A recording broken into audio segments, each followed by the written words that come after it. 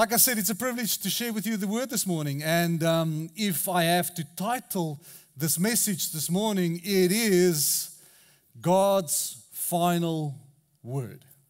God's final word. Now, before I just jump in and get into the message this morning, a bit later on, we're going to have communion. We're going to partake of the communion. And if you declare that Jesus is Lord of your life, you're more than welcome to join us in that. And then after the service this morning, in this cold, wet weather, we're going to baptize some people. How cool is that? Hey, that is amazing. Yes, come on. That is amazing. Luckily, this morning, as we baptize them, it's going to be in hot water. Woohoo! Right. So, it's going to be amazing. So, buckle up. It's going to be an amazing morning together. I want to talk to you about God's final word. I'm so excited that Piet last week closed his sermon and his sermon together in Mark chapter 9 with these words. And in Mark chapter 9, verse 7, he read this. He said, "Then a cloud appeared and covered them, and a voice came from heaven, came from the cloud, which says, 'This is my son whom I love, listen to him.'" Do you remember that? For those of you who are here, listen to him. Now, it may seem strange to you. I don't know where you are in your walk with Jesus and in your listening to Jesus, that some much weight would be put on this simple command. You know, it might be strange that God would put so much emphasis on this: give heed to Jesus. Listen to Jesus. Pay close attention to what you have heard in His final word, decisive word that God spoke in Jesus. It might be strange to you, but I'm going to be honest with you, it's not surprising to me, because I know how I struggle sometimes to listen.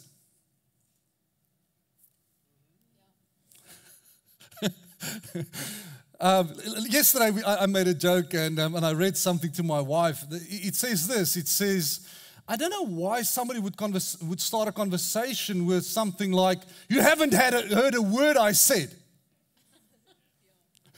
You know, why would somebody start a conversation like that? Yeah. And only the reason is because they've been communicating and talking and saying stuff, and I haven't been paying attention. Especially if I'm on my phone. I literally hear nothing going on around me. And so my wife needed to come up in front of me, and she had to look me in the eye and say, "I'm talking to you." Get it, right? So I struggled to listen. Let me ask you this morning, just very quickly. What are you listening to? Let me give you an example. If I want to listen to something, now all the kids, you will know this, right? If I want to listen to music, what do? I either download it or I go to this, you know, and I tune into this specific song or band or whatever that I would like to listen to, and I listen to that music, right? So I'm intentional about it. I make every effort to listen to it. If I want to listen to the news, on some mornings I drive my daughter to school, and that specific time they might have the news on the radio, and then I would, you know, shh, shh, shh. And then I watch my daughter look at me and says, "Don't shush me." I want to listen. I want to hear what, and then I tune into the radio, right?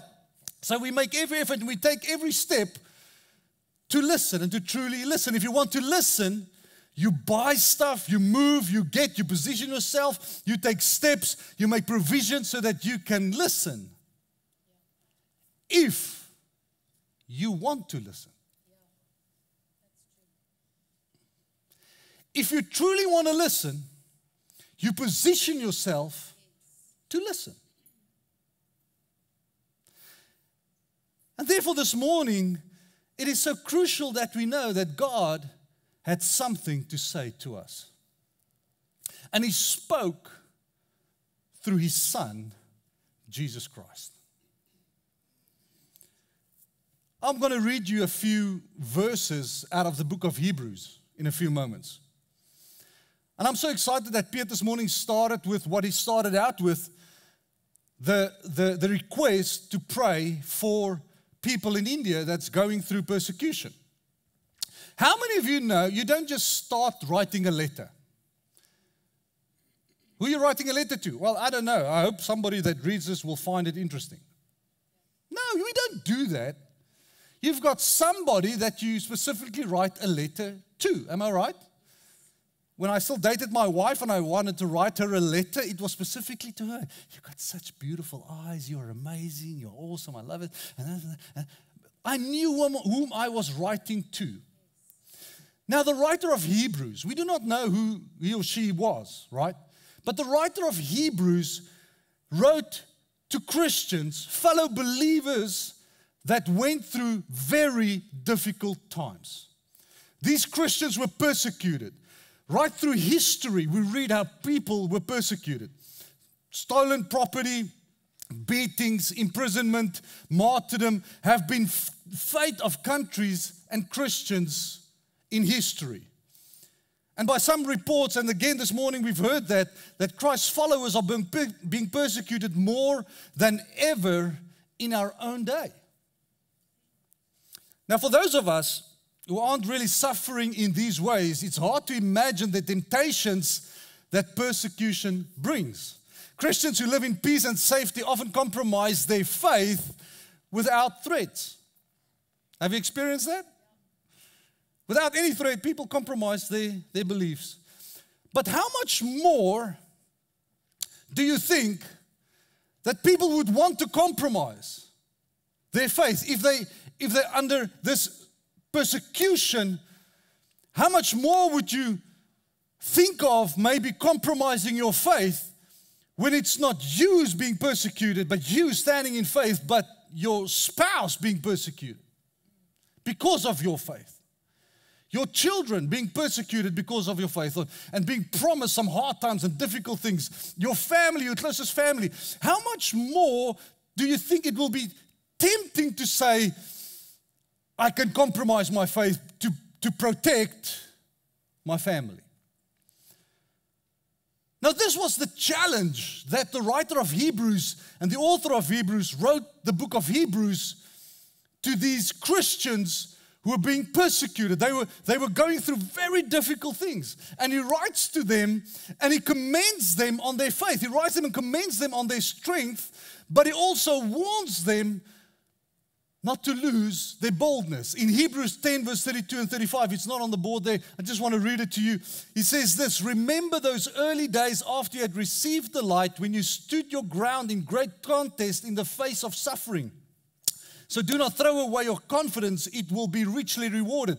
The word used here is he's writing to them and saying to them, he says, you've been standing strong, you've been standing in faith, well done. I'm so excited that you do it. Do not throw away your confidence. What he's actually saying, do not throw away your boldness. Do not stop being bold. Do not stop being bold in the face of persecution that comes your way so that you can stand your ground and speak the word of God in these difficult situations. In Hebrews chapter 12, verse 3 and 4, he writes, he says, consider Christ, who endured such opposition from sinful men, so that you will not grow weary and lose heart. He says the persecution that you are experiencing, the suffering that you are experiencing, these difficult situations that you are experiencing, he says, consider Christ who endured such opposition from sinful men. Why? So that you will not grow weary and lose heart. Look at the person next to you and say, don't grow weary and don't lose heart. Don't grow weary and don't lose heart. Some of you need to hear that this morning. Some of you are going through very difficult circumstances and you feel like quitting. You feel like I've had enough. I want to get out of here. Maybe not the persecution that these guys are experiencing, but in your own life, in your own circumstances, it may feel like I'm not getting a breakthrough. Things are not happening as I'm trusting God for. I want to say to you, don't lose heart. Don't grow weary. He says, in your struggle against sin, you have not yet resisted to the point of shedding your blood. The Hebrew writer writes to them and he says, you know what? Don't lose heart. There might be some other stuff still coming where you're going to shed blood. And you'll fight. as in the struggle might become even more real. But don't lose heart. Now, it's important with all of this background, with all of this knowledge that we now know what the Hebrew writer wrote to his audience of Christians who are struggling and suffering. With all of this background, listen to how the Hebrew author starts his letter. We're going to read 14 verses, so I need you to stay with me, right? But listen how he starts. He does not start with, "Oh, guys, my heart goes out to you. My God goes so out to you struggling and suffering." If I knew that my family was struggling, I would start with that. I would start with, "Guys, come on, man. Hang in there. Come on." But listen to how the Hebrew writer and author starts his message. In Hebrews chapter 1, verse 1 to 14, you can read it behind me. He says this, "In the past," listen to how he starts. He says, "In the past, God spoke to our ancestors through the prophets and many times and in various ways, but in these last days," the Hebrew writer writes to his audience and say, "In these last days." Can you imagine in which last days we are?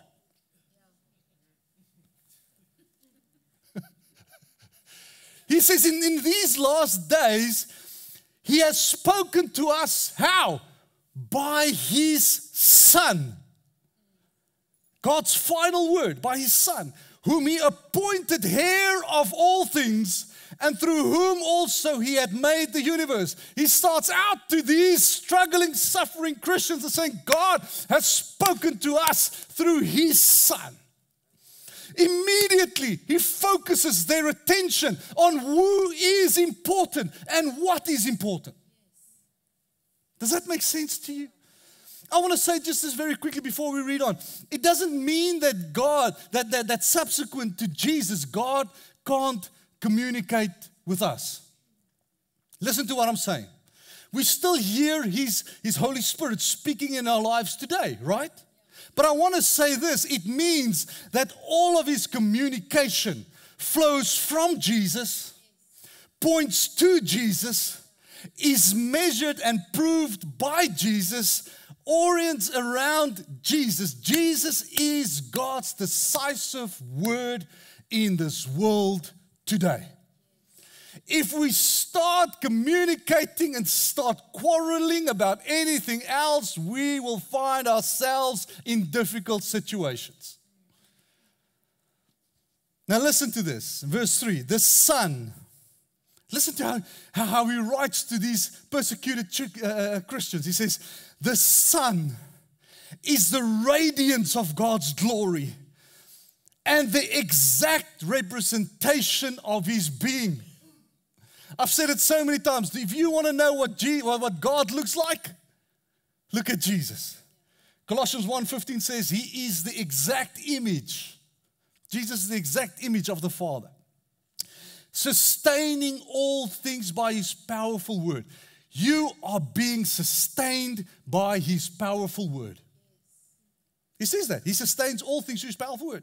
After He had provided purification for sins, He sat down at the right hand of the Majesty in heaven, so He became as much superior to the angels as the name He has inherited is superior to theirs. How many of you watched the coronation yesterday? Or maybe just a bit of it. Yeah, some of you. Listen to what I'm saying. That is nothing in comparison to how the Hebrew writer writes about the King of Kings and the Lord of Lords, how He is much higher, superior. He is the King of Kings and the Lord of Lords. Listen to how he goes on in verse 5. He says, for to which of the angels did God ever say, you are my son, today I have become your father? Or again, I will be his father and he will be my son. And again, when God brings his firstborn into the world, he says, let all God's angels worship him. You may be a bit confused and thinking, where's Jean going with this? Stick with me. Is that okay? I'm just bringing Him, the King of Kings, all the praise as the Hebrew writer did. He says, in speaking of the angels, he says, He makes His angels spirits and His servants flames of fire. But about the Son, He says, your throne, O God, will last forever and ever. A scepter of justice will be the scepter of your kingdom. Yeah. Man, I love it. I love it how He describes Him.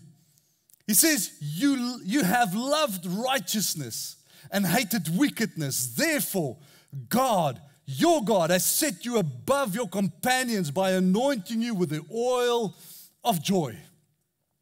He also says, in the beginning, Lord, you laid the foundations of the earth, and the heavens are the work of your hands. Isn't that amazing? Isn't that amazing that how the Hebrew writer describes Him? He says, it's everything. You've created everything. Do not forget it, church. You're not living in a world that's not being created and has been created by the King of Kings and the Lord of Lords. And I can still see some of you thinking, man, where are you going with this? Hang in there. We're going to get there, okay? Hang in there. Verse 11. They will perish, but you remain. They will all wear out like a garment. You will roll them up like a robe, like a garment they will be changed, but you remain the same, and your years will never end. To which of the angels did God ever say, sit at my right hand until I make your enemies a footstool for your feet? Are not all angels ministering spirits sent to serve those who will inherit salvation? Now listen to this. How many of you know letters don't have chapters and don't have verses? Now listen to this. The writer described Jesus, and he described how majestic He is, and he described to these persecuted Christians and what they are feeling and what they are experiencing and the difficulties that they are experiencing and the hardships that they are experiencing. He describes this majesty of Jesus, describes Him, who He is, and the glory of who He is. And then he comes in chapter 2, verse 1, and listen to this, and just he says this, he says, we must pay the most careful attention, therefore,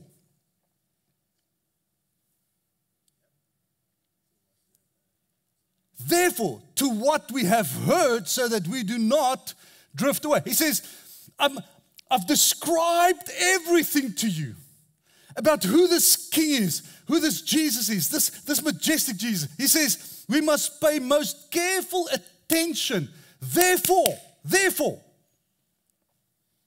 The therefore shows to what I've just said. The therefore shows to what I've just described to you. The therefore shows exactly to what I've just described of who He is. Therefore, to what we have heard, so that we do not what? Drift away. Church, if we do not give heed to what Jesus said, we will drift away. If we don't give heed to God's final word to me and you, through His Holy Spirit speaking to me and you, John 14:26 says this, Jesus says, He says that and my Father will send you the Holy Spirit, and He will remind you of what?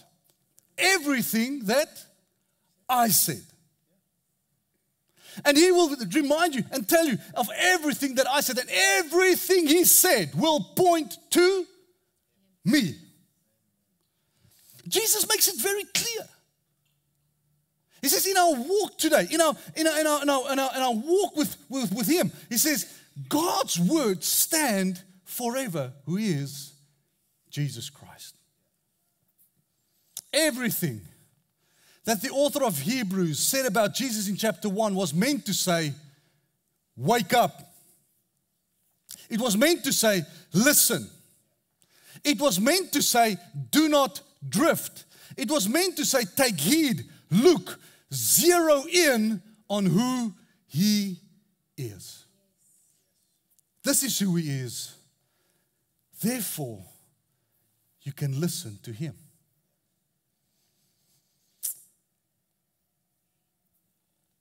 That's why that little connecting phrase is in there, therefore. That is because of all that you've seen in chapter 1, we must pay closer attention to what we have heard. So, almost in closing, if I can bring all of this together. If boiled down, and you take all of chapter 1 and the first verse of chapter 2 into one simple sentence, it would look like this. Since God has spoken in these last days by His Son, therefore we must give close heed to what we have heard.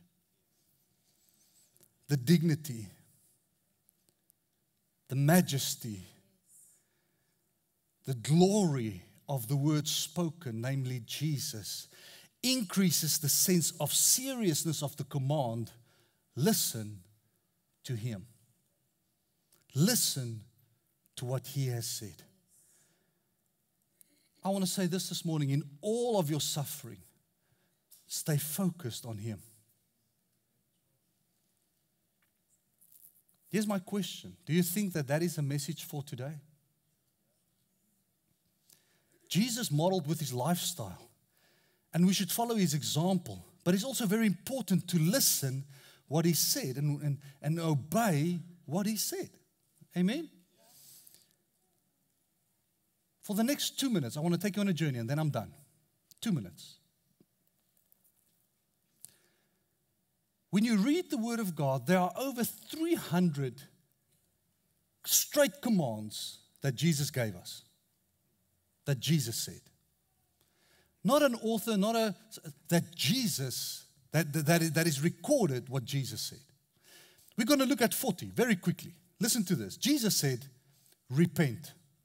What does that mean? It means change your life. Do you think we need to obey that? Jesus said, let not your heart be troubled.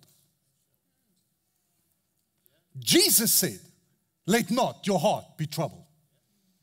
Jesus said, follow me and I will make you. How many of you want to be made? Yes. Oh, make me, Jesus. He says, follow me. Jesus said, rejoice. Jesus said, let your light shine so much before all men that they will glorify your Father in heaven. Jesus said, be reconciled. I want to say this to you. Any message from any person that tells you, you do not have to be reconciled, you do not have to forgive, it's not from Him. You get it? Be reconciled. Jesus said, do not commit adultery. Amen. Jesus said, keep your word, Matthew 5, verse 33 to 37. Jesus said, love your enemies. He said, lay up treasures in heaven. He said, seek first the kingdom of God. Not your own will, seek first the kingdom of God. He said, judge not. He said, beware of false prophets. Jesus said, pray for those who spread the word. Jesus said, fear God, do not fear man. He said, listen to God's voice. He says, take my yoke upon you, honor your parents. Jesus said, honor your parents. Kids, put up your hand, quickly. All the kids, quickly. Yeah, I can't see all the kids. Come on, all the kids. Yeah, come on, all the kids. Yeah, there we go. Oh, yes, you got it. Read this with me. Honor, say honor. Your parents. Oh, man, do I have to? Yes, you have to. Because that is God's word. That is God's final word. That will bring life. Yeah, like Peter just said, it is the only promise. It's the only command that Jesus gives with a promise. He says, honor your parents so that you may live a long life. I want to do that. So honor your parents, right? He says this, deny yourself. Do not despise little ones. They are important. He says, go to Christians who offend you. Forgive offenders. Are you willing to preach with me just 1 second? Look at the person next to you and say, forgive others. That's something we struggle with. That's something we think we've got an option. We don't have an option. Forgive offenders. Beware of covetousness. honor marriage between one man and one woman. Lead by being a servant. Jesus said, make the church a house of prayer for all nations. Pray in faith, bring in the poor, render unto Caesar. Oh man, did that have to be in there? Do you know how much Caesar I need to give to Caesar?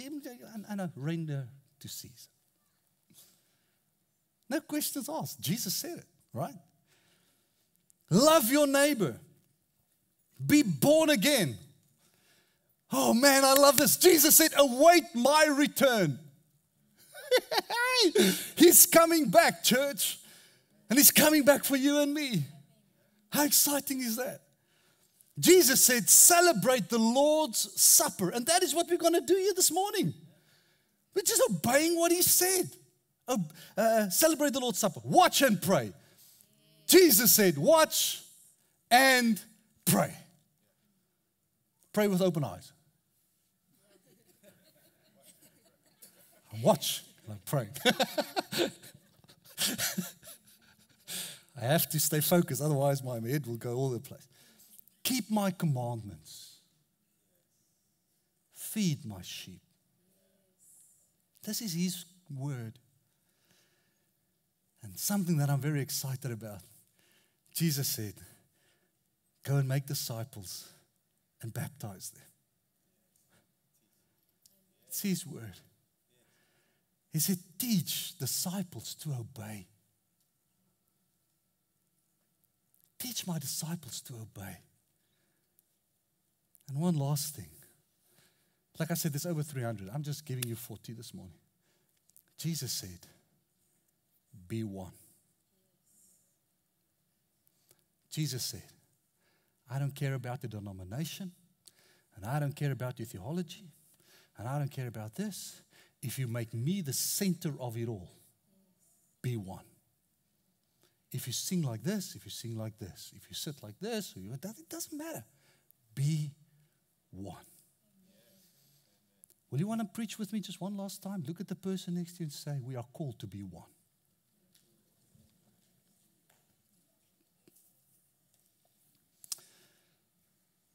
I want to pray for you this morning. And can I ask my musicians to come up if that's okay?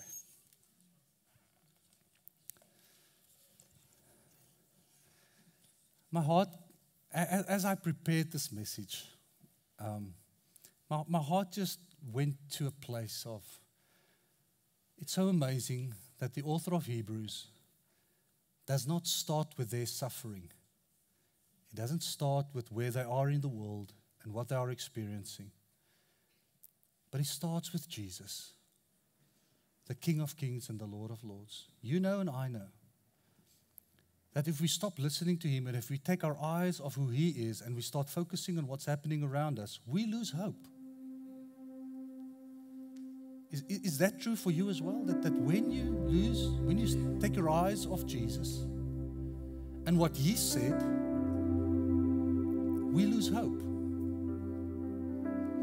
And some of you this morning here have lost hope. I want to say this to you. This table, this communion table, speaks of hope, speaks of life, speaks of a resurrected Jesus that is able to save, to deliver, and to heal every circumstance in your life.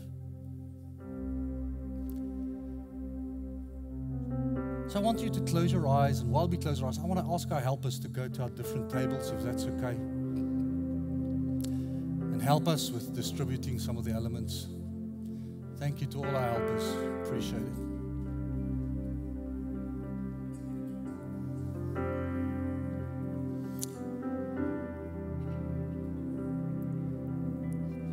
While they're going out, can I ask you to close your eyes for a moment, if that's okay?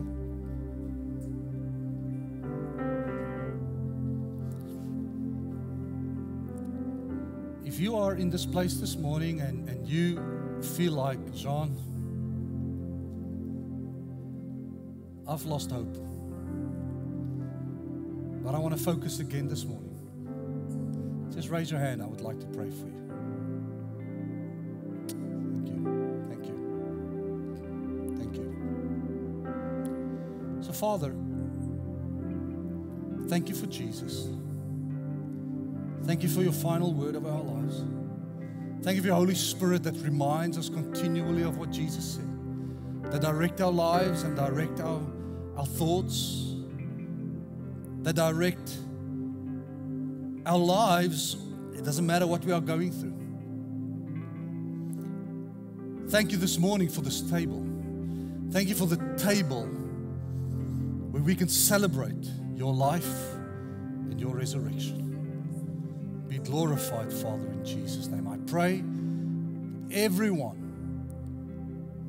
who sits this morning in this building will again focus their eyes on who you are. In Jesus' name. Amen. Thank you.